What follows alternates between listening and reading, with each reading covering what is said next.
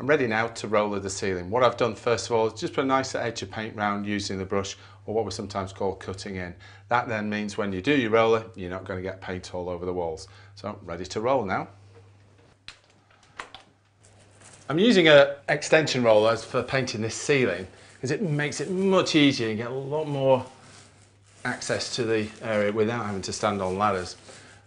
One thing when you're painting the ceiling that you should bear in mind is make sure you start from literally one edge and keep on moving in stripes all the way along. Keep that wet line moving. And also the other thing that I'm doing is actually working from the light, in this case the windows, and working away from the light.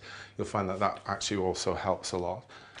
One of the things when you're actually using the roller on the ceiling is you'll notice sometimes the problem when you're painting on the ceiling is when you get all that spatter coming off. So on the forward stroke, you can see the roller goes into the ceiling, put the pressure on and get the paint on. But on your backward stroke where it's coming towards you, just take that pressure off and that reduces all that paint dandruff. When you've done the ceiling, you might want to just break before you go on to the next room.